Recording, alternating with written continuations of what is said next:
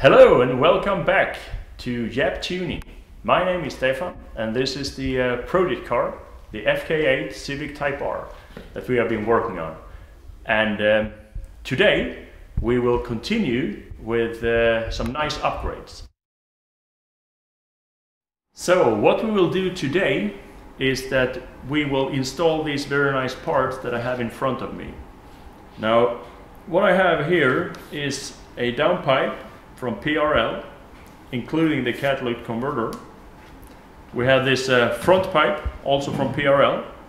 I have this turbo blanket, it's a heating shield from PTP turbos. And with the downpipe, you'll get this O2 extender. And that's to get the O2 sensor to a further up position so that the cabling will be enough to connect your O2 sensor. But we will not use this one. We have read about some guys installing it and that the ECU is shooting some fault codes. So instead we will just use a extension cable so that we will install the O2 sensor in the standard original positions, and with a extension cable the connector from the car's ECU loom will just bolt right up to that one.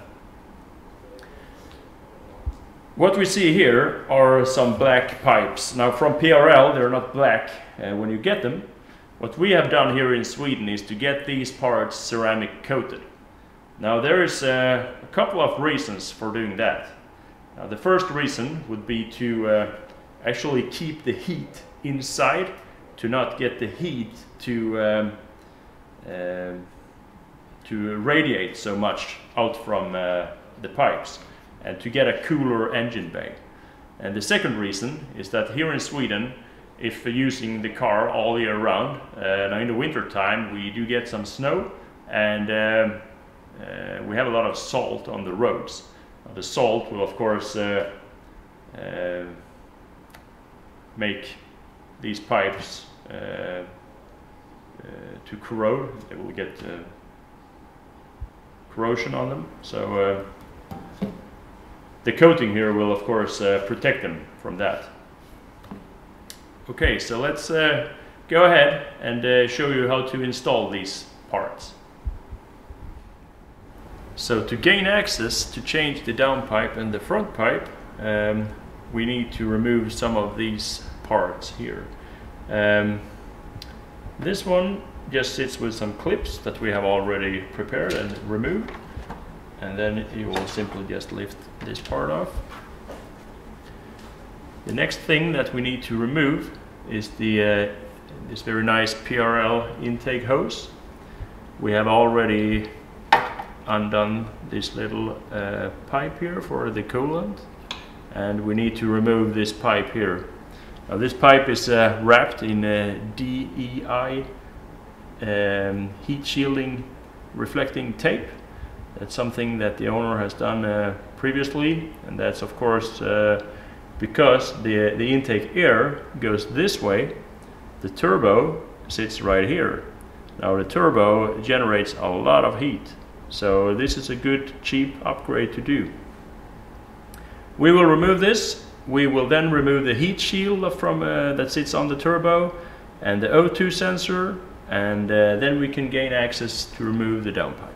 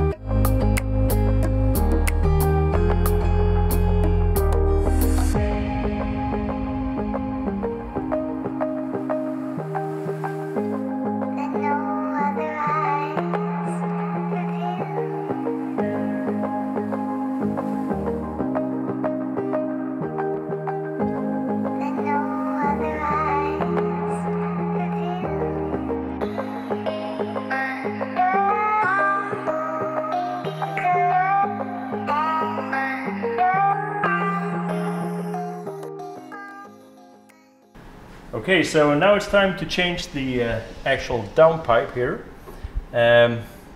We have loosened the heat shield and the O2 sensor is gone. The problem here is that the exhaust housing is of course getting extremely warm and cold, and warm and cold every time you use your car. So it could be problems to loosen the 4 bolts between the turbo and the downpipe. We have sprayed on some WD-40, and then you have to be careful. It's a 14mm socket. Use one with 6 edges, so not the 12 edge one. And for the lower left one, I actually used a pneumatic gun to loosen just a little bit on that one, and then be very careful, because it's when it gets warm, the heat that can be caused between the thread and the bolt, when that heat raises, you could have problems that causes that the bolt actually snaps off, and you don't want to do that. So be careful. And now we're loosen up the bolts here, and then we will take off the downpipe from the car. So here is the new PRL downpipe. Here is the stock one. The main difference is not only the weight, but of course also the flow. This is where the turbo, this is what attaches to the turbo.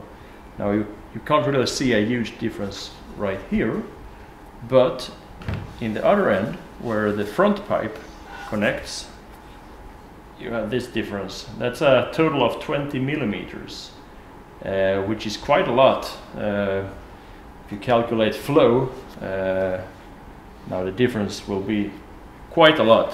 So the nice thing about this is, especially turbocharged cars will react very positive on more flow.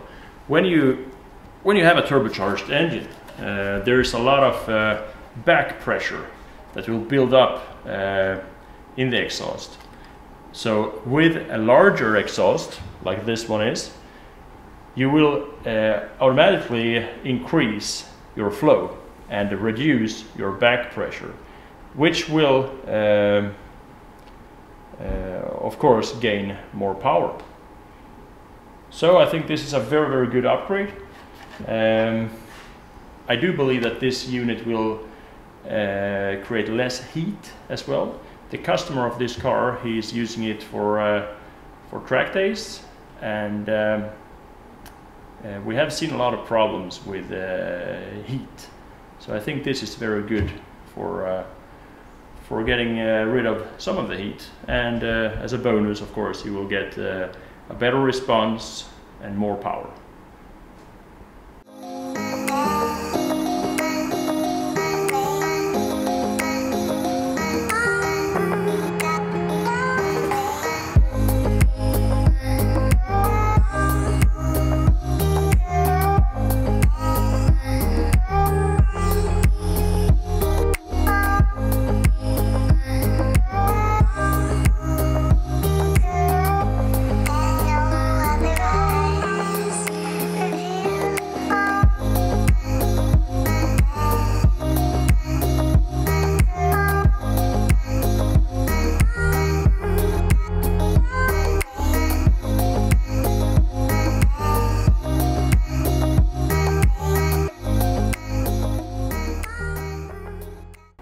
So here is the PRL front pipe that I will now assemble on the car, and we have changed the downpipe to the PRL one, and now it's time for the front pipe to go up. And as I mentioned before, this front pipe is a lot larger than the OEM unit, which is very good for hot exhausts, since warm gas or hot gas takes a larger place than cold gas, we will, with this front pipe, increase the flow, which will lead to lower back pressure and more power.